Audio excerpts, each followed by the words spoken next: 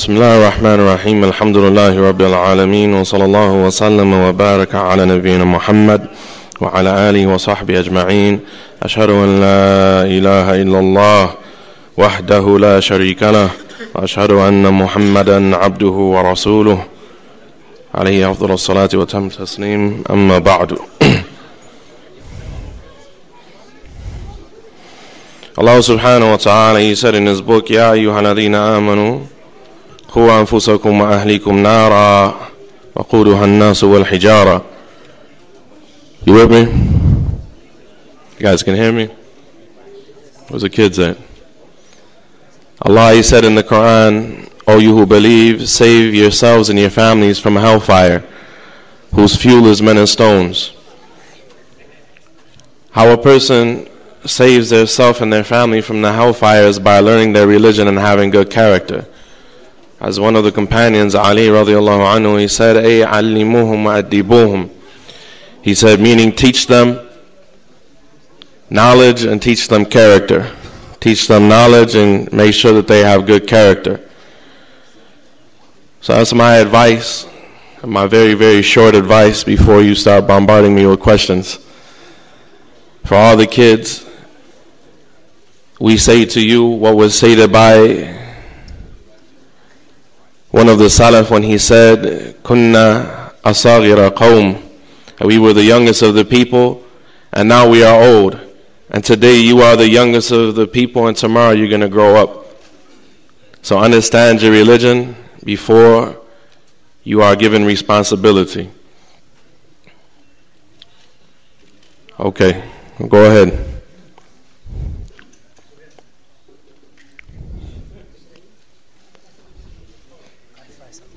Go ahead. How old are you, Sheikh? ايش؟ ما سمعت.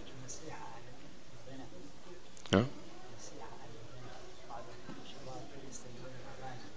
سبحان الله. So the brother advised that give a short advice about music and singing and so on and so forth. As for music is concerned, some of the scholars in the past, they used to call music the voice of shaitan. They used to call music the voice of shaitan. And that is because what is mentioned in music is everything that is hated to Allah subhanahu wa ta'ala. As a Muslim, what are the things that a Muslim cannot do? You definitely can't dance. What else? Sing. Besides things connected to music, what can't a Muslim do? Huh? A Muslim can't date. A Muslim can't drink. A Muslim can't what? Can't fornicate. Can't. He cannot steal. Can't do drugs. Can't lie. He can't commit adultery. He can't. Huh? He can't eat pork. And all those people who sing do all of those things. Right? All those people who sing do all of those things or most of those things. So if you listen to people who do those things and they're talking about doing those things and you know that those are things that a Muslim doesn't do and they're encouraging you to do those things, then how can you justify that? How could you think that that's something that's correct for you to do? Tayyib, another thing that's important, and it's a really serious issue. And sometimes when kids get to a certain age, they don't really understand this issue, or their parents don't teach them this issue correctly. And when a child gets to the age of what is called tamyiz, right? Tamyiz is where he can recognize that girls are pretty, right? Or a boy, he can recognize that girls are pretty, and girls look good, right? And he starts to get shy around girls and so on and so forth. At that age, right, and likewise the same age for the girls, when they start to recognize the boys and like that, at that age, where little boys start finding themselves attracted to little girls, and little girls find themselves attracted to boys, they cannot be around each other like that anymore if they're not related. Right? And this is something that's a big problem in our communities, especially for the kids that go to public schools or go to schools that are run by people who are not practicing the Sunnah correctly. The point that you find Muslim boys and Muslim girls all the way to their teenage years talking about their friends and talking to each other on the phone or talking to each other in the streets or talking to each other in the classroom and so on and so forth. And this is something that's very dangerous because it leads to all sort of destruction. It leads to all sort of harms. It leads the people to falling into things that are hated by Allah subhanahu wa ta'ala. To the point that one of the scholars, he said that the cause of the destruction of entire countries and entire societies has been an account of al-ikhtilat, al-muharram, has been an account of forbidden free mixing between the sexes. طيب شيء ثاني.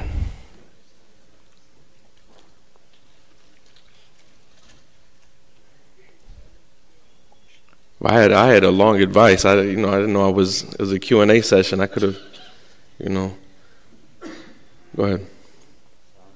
So now, how do you advise brothers that who knows that mingling with the opposite sex is not allowed, and they know the punishment behind it, but they give you the reason that they say they can't stay away from the opposite sex because of the desire they have, and that it's too hard.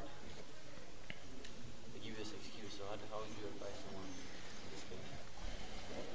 We say that's a weak excuse. The brother, he asked a question. He said, what about people who know that mingling or mixing with people of the opposite gender, and boys mixing with girls, and girls mixing with boys that aren't their relatives, and he directly related to them, not their cousins, but their mothers or their aunties or their sisters or like that.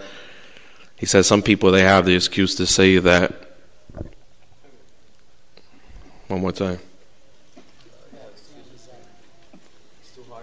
We say they have desires and it's too hard to stay away from them. We say that's a person admitting that they're weak.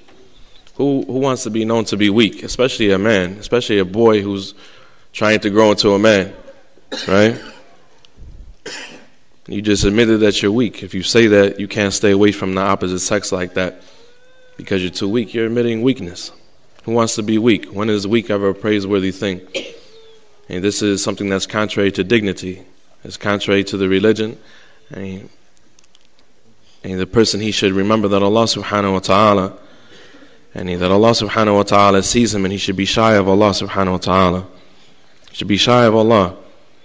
If the Imām of the masjid, or one of the brothers from the idara, or your Quran teacher, walked past you while you were talking to a girl, right?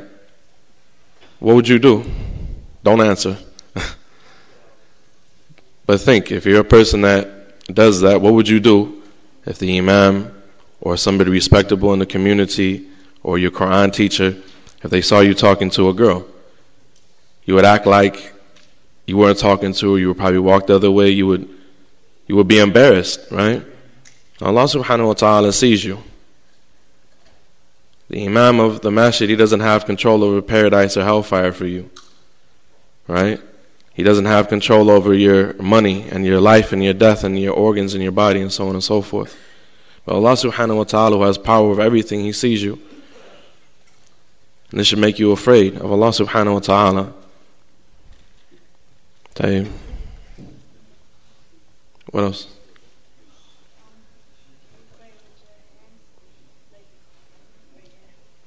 Can you pray with your hands on your sides instead of across your chest, right? Right here? Folk. Above or below? Below? There are some narrations that said that the Prophet ﷺ did that, but none of them are authentic. And we don't know that the Prophet ﷺ did that, and what is most authentic, the scholars say, is to pray with your hands in your chest. And Allah subhanahu wa ta'ala knows best, and this is the issue that there's a lot of difference about. But I would advise you to pray with your hands in your chest. Yeah. Most sheikhs, they just say some stuff that is known as bid'ah to kids, and the kids don't know if it's right or wrong. Mm-hmm. For example, if they tell them this is right and this is wrong, and the boy actually does it, wrong thing, and the sheikh, let's say the sheikh says do this, and then after Islam is haram, and he committed bid'ah right there, would the sin go towards that boy or the sheikh who told him that? And with the sin would definitely go on the sheikh and the boy, and the young boy, he should try his best to learn the Sunnah of the Prophet ﷺ. And if he knows that there are people who do that, right, and who bring things to the religion that aren't from it, he should stay away from those people, and he shouldn't, anything that they say, he should ask somebody who has knowledge to make sure that what they're saying is correct. If they advise him or something, he shouldn't just say, I've seen some Muslim kids that, anytime a person who's upon innovation, whether it's a school teacher or anything else, tells them something, they don't believe it, even if it's right. Right? Even if it's right, they don't believe it. Right? So you shouldn't say that what you're saying is wrong automatically, but you should check with somebody who knows, or you should ask them their proof. You should ask them why. Right? If somebody tells you something and you have a doubt about it, you should ask them why. But in general, you should try to stay away from those sorts of people to the best of your ability. But you don't know if it's right or wrong. Well, then what do? You don't do anything. You don't act upon what they say. If you don't know that it's from the religion, you push the pause button until you find that it's from the religion, right?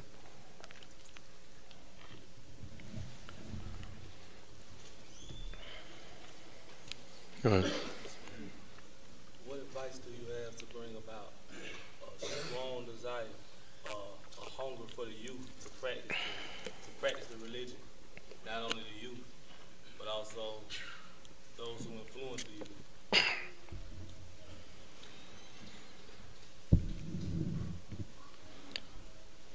The scholars of Islam, they say, as Ibn Qayyim, he mentions in some of his books,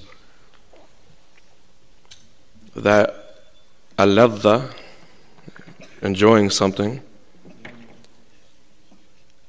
it comes as a result of loving something.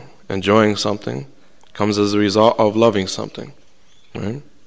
And loving something comes as a result of knowing about the beauty of that thing and how it benefits you, right? So the key to being excited about the religion is knowledge. The key to being excited about the religion is knowledge. The more you know about the beauty of the religion and how the religion benefits you, the more you'll love the religion. The more you love the religion, the more you enjoy doing everything that you do. Okay? Make a long feet.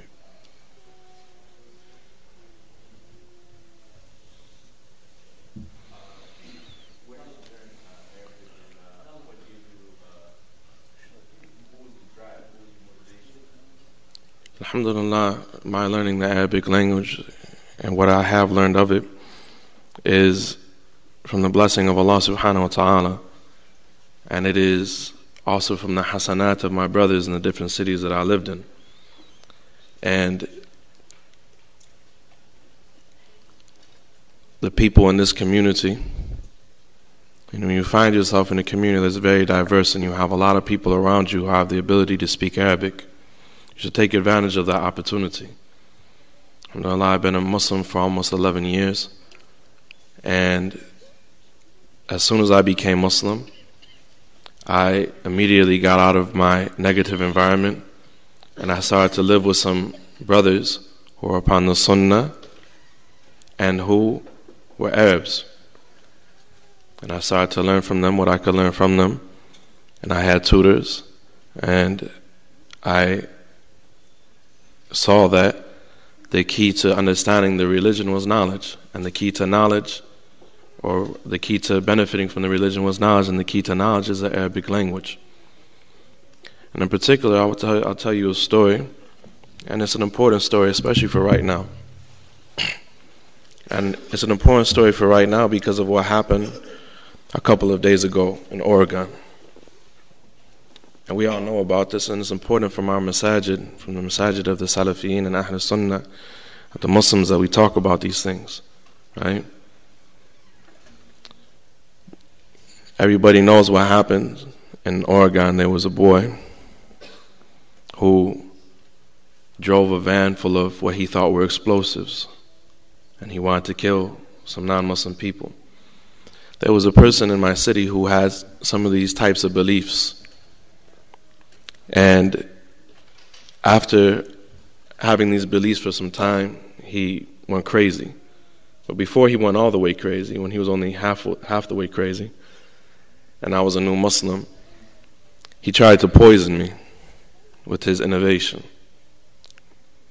And I had roommates who were Arabs, and I had the opportunity to sit with some of the mashaykh.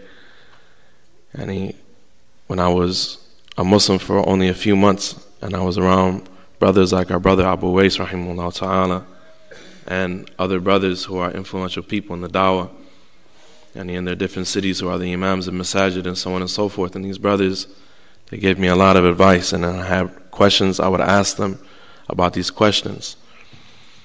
And I had a lot of doubts about some of the things that this person was telling me, and it really hurt my heart because everything that he said, he had a verse from the Quran to try to justify it. And he would take a verse from the Quran or a hadith from the Prophet ﷺ, and he would put his own spin on it. And he would spin it, and I would be spinning with it. Right? Along with that,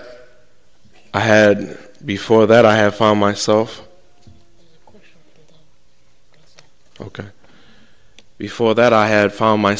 on a couple of occasions with the Jama'atul Tabligh.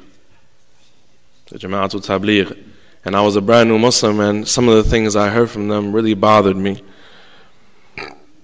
For example, there was one man who he told a story when we were in the masjid, and he was having his lesson, reading from whatever he was reading from, Hayatul Sahaba, or whatever book he was reading from. And he said that on one occasion, Umar, he drank some milk. He said, Umar, he drank some milk, and immediately he vomited the milk, right? I don't know the authenticity of the story, but what he said after that was kufr. He said, after Omar, he spit up the milk and vomited the milk, he said, where did this milk come from? And they said that was from the milk that's given in sadaqah. And he said, do you know why Omar threw up that milk? He said, because Allah was in the milk. And I said, I was a brand new Muslim, but I said, this guy doesn't know what's coming out of his face. Who would say a statement like that? And so I started to see, along with the fact that in the city that I lived in, that outside of our brother Abu Wais rahimahullah ta'ala, and who we would see on a time-to-time basis, and we would sit in his classes and so on and so forth, that a lot of the brothers that I was coming across in that city and different cities had been Muslim for a very long time, but really didn't know a whole lot about Islam. And they reminded me of the Christians before I was a Muslim, and how people just believed something and didn't know why they believed it, didn't know what they believed, and they were easily dupable, they were easily trickable. And so with these sorts of things combined, along with the blessing of Allah subhanahu wa ta'ala, at the same time that I was confused about some issues about terrorism and so on and so forth for a very short period of time, Allah subhanahu wa ta'ala, He blessed us with a visit to the United States from some of the people of Ahl Sunnah at that time, and who came from other countries, and he from the Mashaykh, and also our brothers from Salafi Publications in Birmingham, England. And they spoke in a lot of detail about the things that I was confused about, and I was very grateful to them. And I'm still very grateful to them today. And I saw that they had proof and evidence in Arabic. And at that time, I had learned a little bit of Arabic. And as a matter of fact, when I became Muslim, I had already learned the Arabic alphabet before taking my Shahada. And I started to realize at that point how important it was to learn the Arabic language. And I had a good friend of mine who lives in Egypt now, may Allah reward him and preserve him. When we were at the program, he bought a large Arabic library. He spent about $300 on books. And he was on his way back to Egypt, and he left all of those books with me. And in the few months before he went back, we sat with those books and we would just read. And he would make me read to him, and he would say, "What does this mean? What does this mean?" And I had the dictionary, and I would go through things. And I spent a lot of time with the Arab brothers, and I picked up a lot of vocabulary from them, or say a good amount of vocabulary from them. But I think it was the understanding that to protect yourself from things that are very dangerous to your religion, it's very important to have knowledge. And in order to have the shortcut to knowledge, instead of always waiting for a translator, that you should learn the Arabic language, right? That's the long answer. Barakallahu feekum.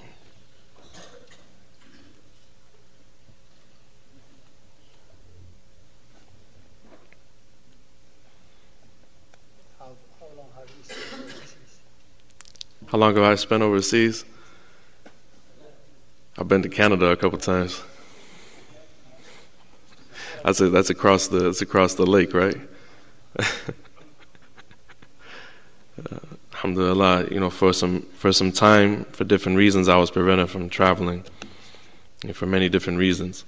Alhamdulillah, and I had, made plans on various occasions, and opportunities came over various occasions to go overseas, but Allah subhanahu wa ta'ala, for whatever reason, and He hadn't decreed that for me. And alhamdulillah, I was allowed to obtain the ability to travel a couple of years ago, and for the first time I went to the Kingdom of Saudi Arabia for 3 weeks, alhamdulillah, for an Umrah trip. And that's the length of time I spent overseas, physically. But other than that, as we translated last year, the year before, in this masjid for the Sheikh Mus'ab al-Husayni, the Sheikh, he said, for those who cannot go, there is so much available for you. There's so much available for you. Like Sheikh Zayd al-Madkhali, almost every night, he teaches live in the Arabic language. And a room on the Belux Messenger. And Mashaykh, they have durus and dawrat over the internet. And there's so much that a person can benefit from without leaving this country. And I ask Allah subhanahu wa ta'ala by His beautiful names and His lofty attributes to allow me to take that next step, inshallah, and travel out of this country and seek knowledge at the hands of the ulama of Ahl Sunnah. Say Ameen.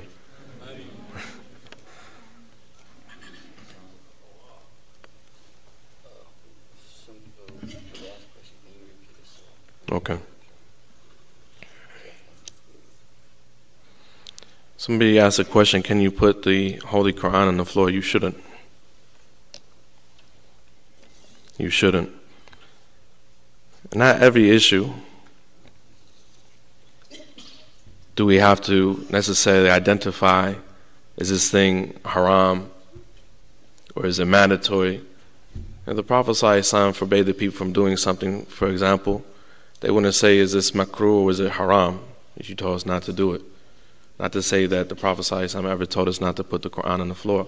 But rather, the Quran is something that is honorable and it's something noble. And the ulama of Islam, like Imām Nawawi and others, they mention that even books of knowledge, they shouldn't be left on the floor. Because if you leave a book on the floor, it may be kicked, so on and so forth. It's not good to place them on the floor. He said, likewise, you shouldn't use the Quran or any other book of knowledge for a pillow. Right? For those people who go to sleep reading. Right? Since interacting and touching ajnabi is haram, can a Muslim man or woman be a doctor? The situation of a doctor is a situation of necessity. And so the ulama, they say that, of course, these things are needed to have doctors and so on and so forth. It depends what type of doctor they want to be. And Allah knows best. I'm not answering that. انظر خليفة.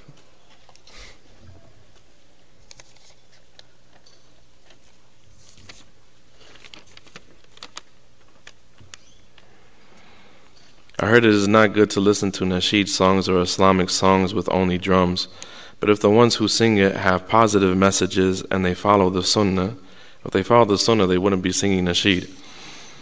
Should it not be considered equal or normal to songs made by non-Muslims? I don't know. Should it not be considered equal as normal to songs made by non-Muslims? Hold on one second.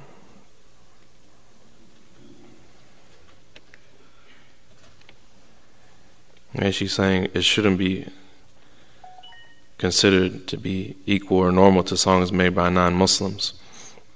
There's a beautiful statement by Shaykh al-Islam ibn Taymiyyah rahimahullah ta'ala in his fatwa. He mentions that the person who develops within themselves a love of certain things that have no basis in the Sunnah, that they'll find that those things that are from the Sunnah that they should be involved in, that they will start to dislike those things or not have the same amount of love for those things. He said, for example, there are some people who visit what they call mashahid, the shrines or masajid built over graves. He said these people, they find more pleasure in visiting these graves than going to the Kaaba. To the point that some of them in Senegal and Touba, and they have a belief that if the sheikh of their village or whatever, if he makes the hajj, that the hajj is fardun kifaya. Some of them, they say this, and not all of them. They say that the hajj, it's a community obligation, and so they don't have to make the hajj because somebody else in their community already made the hajj. But every year they come in the millions to the grave of Mamadou Bamba, right? And they make a prayer facing the Atlantic Ocean, because they say that's where Mamadou Bamba, that's where they said that he made a salat on a prayer rug that was on top of the water, right? Said that he was in chains and he slipped out of his chains. Said he was a wali, he was a saint or whatever, and he slipped out of his chains and he made a prayer on the water. And so they have this innovative prayer that they do. You see the people, they go to the grave of Fatima, they go to the grave of Badawi, they go to these. The point is that they find more pleasure in these innovative acts than they do in what is from the religion. Likewise, he said people who listen to what are now called nasheed. In those days they were called something else, but now these days are called nasheed. He said these same people, they don't find that amount of pleasure that they find from listening to nasheed. They don't find that same amount of pleasure in listening to the Quran or listening to the ahadith of the Messenger of Allah sallallahu alaihi wasallam. And so the religion, it becomes entertainment to them. And that's why Shaykh Uthaymeen and others, they said that the nasheed are like the hymns of the Christians, the songs in the churches that are sung by the Christians. And there's no basis in Islam for them. And for this reason, the ulama of our time, they have said that al-anasheed, and that are called al-islamiyya, that are called Islamic nasheed, that they are not permissible.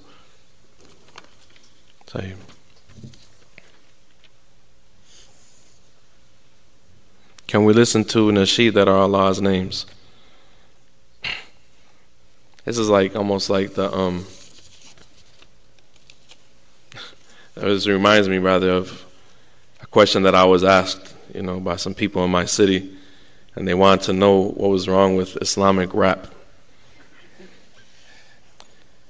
And I said, well, you might as well be a regular rapper, because if you're a regular rapper, you're a fasiq.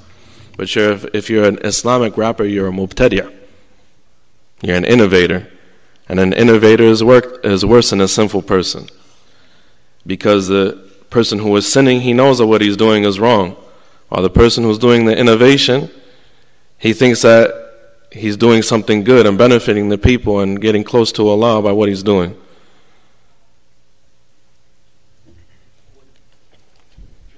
So, one second. So the question says, can we listen to the nasheed that are Allah's names?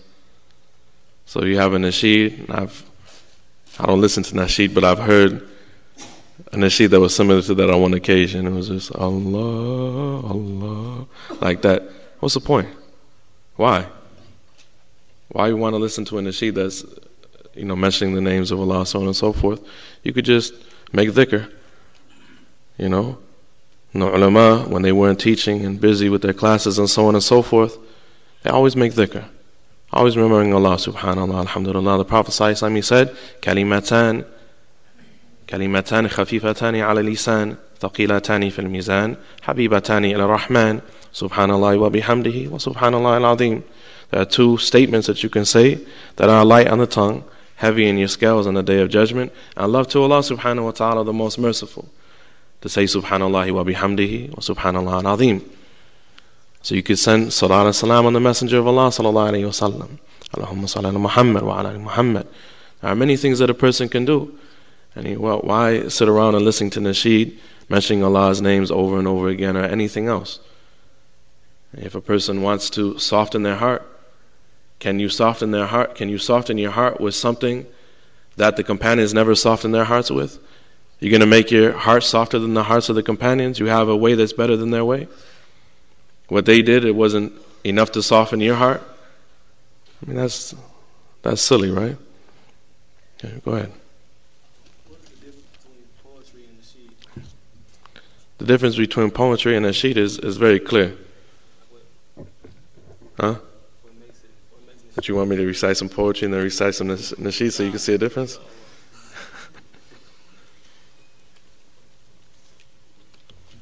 Poetry, particularly Arab poetry, mandhumat and qasaid and so on and so forth, they have awzan, they have any different ways that they're put together, right?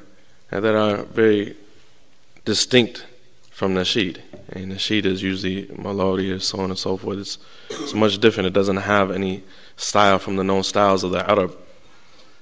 And that's how we know, because they don't have the styles of the Arab poetry, and the Arabs have a rich history of poetry, right? That this was something that was innovated. And that's how we know that it was something that was innovated, imitating the non-Arab, non-Muslim peoples. A lot of people, they became Muslim from other lands, and they started to bring these things in, right? And so these things are much different than that.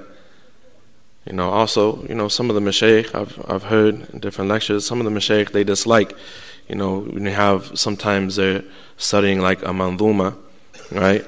And you find the person, they usually have one of their students recite for them. And sometimes they'll do it bitaganni, right? صَعِدَ الَّذِينَ تَجَنَّبُوا سُبُلَ الرَّدَى وَتَيَامَمُوا بِمَنَازِلِ الرِّضْوَانِ. Like this, start getting real melodious, and they say, hasbuk. That's enough, some of them, they're not even reciting a mandhuma. They maybe just reading from a book, and they're still doing like this, up and down and low and high and like this. And you hear many of the mashaykh, they say there's no asl for that. And he says, it causes tashwish. Busies the mind of a person and confuses him. It's not any benefit in that. So even with that, to say things in a nice way and then to overdo it, there's a line in between the two, and Allah knows best.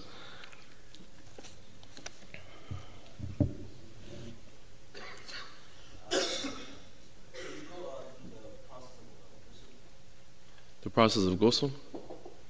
The process of ghusl, we know the process of ghusl is that the person, that they begin by making the wudu, right? And then they put water over the entirety of their body, and very quickly they put water over the entirety of their body. And some of the ulama, they say that the last thing that you do, is the washing of the feet, right? The washing of the feet, and they say the person, he starts with the right side to the left side, and then the last thing they do is washing the feet. And some narrations have been reported that it's better to wash the feet outside of the place where the person makes ghusl, right? And it's important that the water covers every part of the body, meaning the armpits, the unmentionable places, right? That a person and just like sometimes a person may make wudu, right? Sometimes a person may make wudu and see that there's a spot on his elbow or a spot on his arm, right? That didn't get wet. So if that's the case with wudu, right? Then what about ghusl? Right? So you have to really look. But that's probably not a problem for a lot of people, because most people probably use 50 gallons of water to take ghusl, you know. And it's just something that you know, is something that people struggle with, and that we should try our best not to waste water. Okay.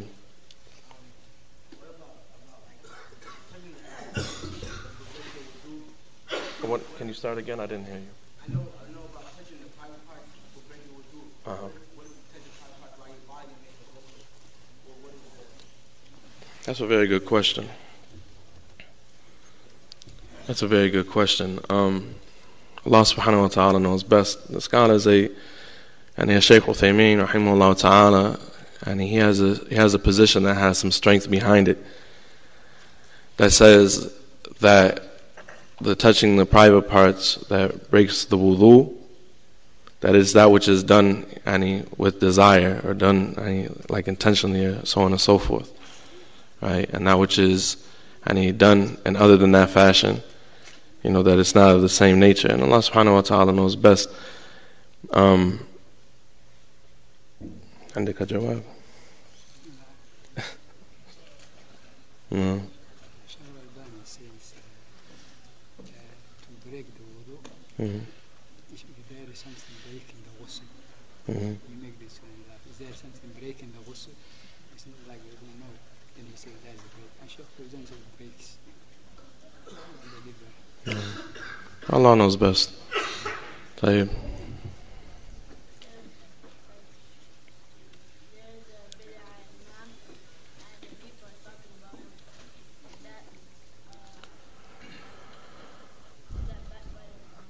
If there's a Imām who's upon innovation and the people are talking about him, is that backbiting or not? The only reason that a person should ever be talking about that person is to warn against them, right? If they know that what he's doing is wrong, and they should only do it as much as possible. I mean, as much as needed, not as much as possible. Right? That's what some people do, right? Some people unnecessarily, they just sit around talking about other people and so on and so forth. We want the good for everybody. We don't want, and we're not happy that people are misguided and so on and so forth. We don't just sit around, you know, gloating over the misfortunes of others. But if they're saying something because somebody has been tricked by him or somebody, and he doesn't think that there's anything wrong with listening to a person like that, and somebody wants to say, but you know, the scholars have said and our teachers have said such and such, and you know, this person, I'll give you an example, somebody like Anwar Awlaqi, right? Like Anwar Awlaqi, for years, I've been telling the people that you should stay away from his tapes and his lectures, right? And for different reasons, and he included in that was some of his political views, so on and so forth, right? And you see the benefit of warning against people like that now. So now, What do you say to people who say that the Prophet ﷺ first went to Medina and the Sahaba, they use psychology to welcome him? People say that that's proof for the sheep. What do you say to people like that? as for those lines of poetry that were mentioned, when the Prophet ﷺ entered Medina, and everybody, most people have heard them, right? Those lines of poetry that they said were, you know, recited to the Prophet ﷺ when he entered Medina, that narration, the scholars have said, is not authentic. They said that's not authentic. Can we write books, poem, quote, poetry? Is it haram to play any kind of sports with our cousins that are boy or girl? I mean, poetry in general is not something harmful, and it becomes harmful when it becomes something that you sing and so on and so forth. But a person, if they want to write poetry, as long as they don't make it their obsession and become obsessive compulsive in writing poetry and, you know, waste their time with it, and as long as the poetry contains that which is not in contradiction to the religion, then inshallah there's no problem with it. It's haram to play any kind of sports with our cousins that are boys or girls. It depends on how old you are. Depends on how old you are. If you're past that age where you're not supposed to be around them, then you shouldn't be playing sports with them. 1 minute. And either children will go to the Prophet. That's what the brother just asked. Oh.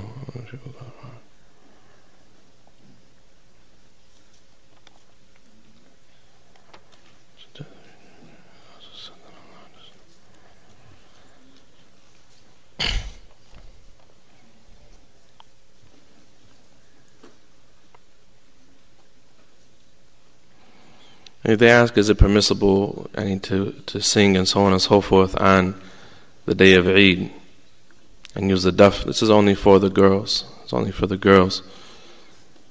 It's only for the females. The Prophet ﷺ said, repentance is acceptable until death reaches your jugular bone. It also said that Allah is not acceptance of those who death is only 40 days away from him or her. It is also said that Allah does not accept repentance of the one who death is only 40 days away from him or her. Which one of these is right? I've never heard the second thing that you mentioned. The Prophet ﷺ, he said that acceptance is that repentance is accepted from one of you, ma lam yugharghar, and as long as he hasn't started the gurgling of death, right? The sound that comes out where the person is making a moaning noise before they die, right? That time, meaning at the moment of death, right? And that hadith was graded to be authentic by Shaykh Albani. As for that which says that Allah does not accept the repentance of the one who death is only 40 days away from him or her, I've never heard that a day in my life until now. Do you know of any narrations about eating dates from the Hajj and eating 7 of them while saying Bismillah for each one? No, I don't know about that.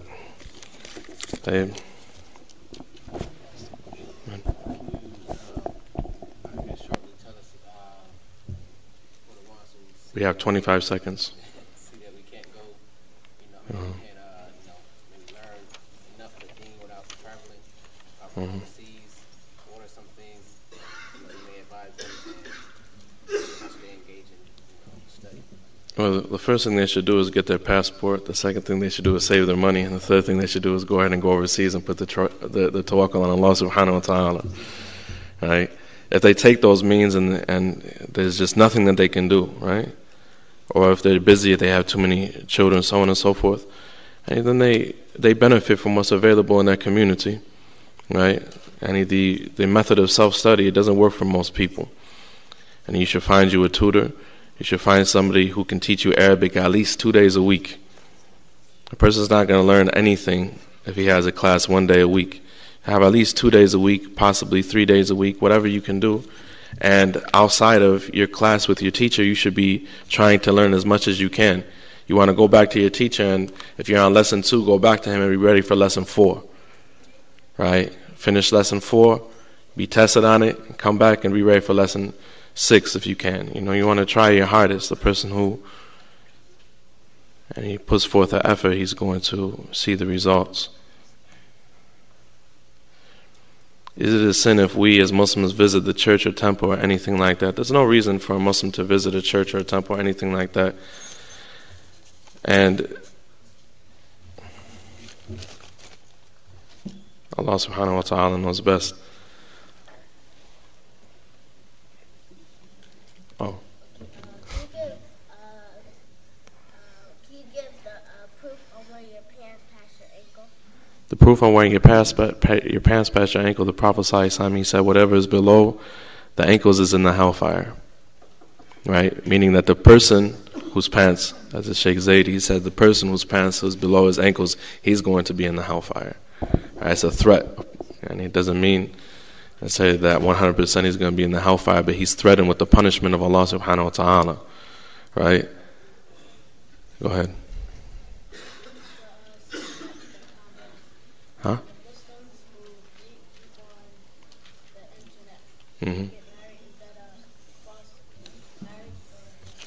It's not a false marriage if they meet each other on the internet to get married, but how they're going about it is entirely wrong.